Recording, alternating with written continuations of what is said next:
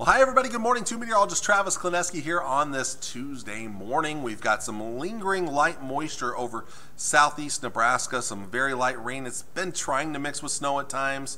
Not much moisture, though. It's just kind of damp. A lot of clouds still lingering, but we are seeing clearing in the north and the west. Winds are already breezy, especially for areas that have the clouds around, but these winds are going to get a lot stronger as the day goes on. Watch the arrows. Again, clearing skies. Look at these arrows pick up speed here. Gusts later today, 35 to 45 miles per hour. Some upper level clouds over the western third or so of the state of Nebraska. These will be not overcast by any means. You'll still see plenty of sunshine in here. And then more in the way of cumulus clouds, I think, here to the east as the day goes on. So kind of watch this. I'll back this up again. Again, we clear up the skies, but then here comes some afternoon clouds. Central Nebraska is probably likely to see more sunshine. Winds will die down tonight, but they'll still be breezy overnight. Now, after today's gusts of 35 to 45 miles per hour, gusts tonight 25, maybe as high as 30 miles per hour. So still a little brisk out there, especially in eastern Nebraska. Tomorrow, sunshine returns, maybe a few clouds off to the east. Another windy day. Not as windy, but still windy out there. Both tomorrow and today, temperatures comparable both days. They'll be very similar on each day, as you're going to see in just a bit. Tomorrow night, the winds die down. Wednesday night into Thursday morning, we'll get a day with lighter winds on Thursday. You might be able to see it here. I don't have it drawn in, but weak high pressure right there. Clockwise rotation, slow clockwise rotation. High pressure usually keeps us clear, and it usually means lighter winds. That will be the case on Thursday. One of the better days we're going to see ahead of us here. Highs today. 50s for most of us. Might see some lower 60s in southwestern areas, and there's still snow on the ground, so probably 40s here. Now, O'Neill, I think most of the snow from the snow that we had, I can't remember when it was now, early last week? Most of that snow's gone now, so most of the snow that's still on the ground is right in here, so I think that's where your coolest temperatures are going to be. We might still get to 50 in O'Neill, we'll see. But Valentine had 7.5 inches of snow yesterday, so it's going to take some time to melt it off there. Tonight's temperatures 20s and 30s for overnight lows. Tomorrow, like I said, very similar to today. 40s in a few spots up north, 50s for most of us, 60s to the southwest and the west, as we'll start to see those temperatures budge up in the days ahead. Tomorrow night, once again, 20s and 30s for lows, and then we start to inch up a little bit. Thursday, like I said, I think for most of us, Thursday is the best day of weather. The winds will be a little bit breezy out here, but that's also going to mean warmer temperatures in the 60s to near 70s. Some of that milder air sneaks a little farther east Friday and Saturday. Let's take a look at the 7-day forecast for the Tri-Cities. And we're actually going to just cover these next 3 days first, because I want to show you the long-range forecast models in just a bit. That's a look at the 3 days. Lots of sunshine after the clouds move out this morning. Very windy today, still pretty windy tomorrow, not as windy on Thursday, and it starts to warm up. North Platte, your 3-day forecast right here. Again, fairly similar, a little warmer than the Tri-Cities basically, and the winds tomorrow not quite so bad.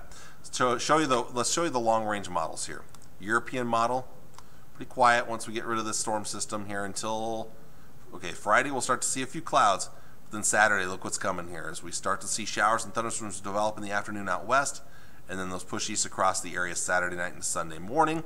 Severe weather is a possibility, and better chances maybe to our south down in Kansas and Oklahoma, but something we'll have to keep an eye on. And then that system kind of churns here over the middle part of the country, but if the low stays to our north, we could see dry weather once we get rid of that line of storms. So we'll back it up here Sunday morning, and then that line of storms moves on out, and we could be drying out after that, and not much active weather until maybe later on next week. We'll see. Maybe some more rain later in the week.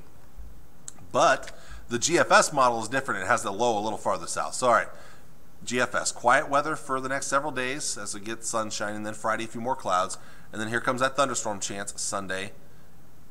Maybe even developing in the morning out west, but then developing farther east into the afternoon. Showers, thunderstorms, maybe some severe weather into the evening hours. But look how much farther south the low is. That keeps moisture over our area, rain and snow. Now, right now, I am not in agreement with this forecast model. The Canadian model is actually closer to the European model. So this one here, it's going to take a lot for me to buy into this one right now. So I don't think we'll see much of that rain or snow Sunday night into Monday or even beyond that here. And then after that, there's the moisture later in the week here. So let's take one more look at we're going to jump ahead to the 7-day part of the forecast for the Tri-Cities. And again, you can see how we do warm up at the end of the week, but the winds return Friday and especially Saturday. Then comes the rain and thunderstorms Saturday afternoon into Saturday night. Some showers may be lingering into Sunday. I think the better chance of moisture is going to be much earlier in the day, Sunday, compared to later in the day. But we'll be a little bit cooler on the backside of that system here. Then after that, temperatures maybe try to warm back up a little bit after Monday, back into the upper 50s and lower 60s.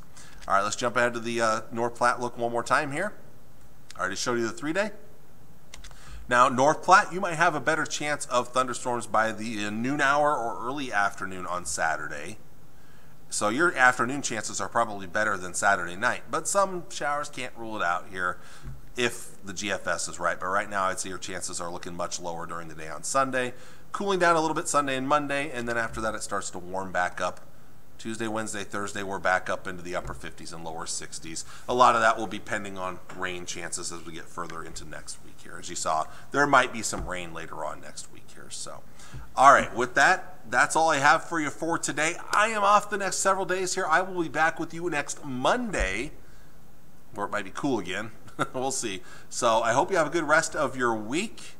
Keep an eye on the forecast for the upcoming weekend in case severe weather becomes a threat. We'll see. Still a little up in the air on that right now here. But yeah, anyway, I'll be back with you on Monday with all the latest. Until then, take care. God bless. Bye.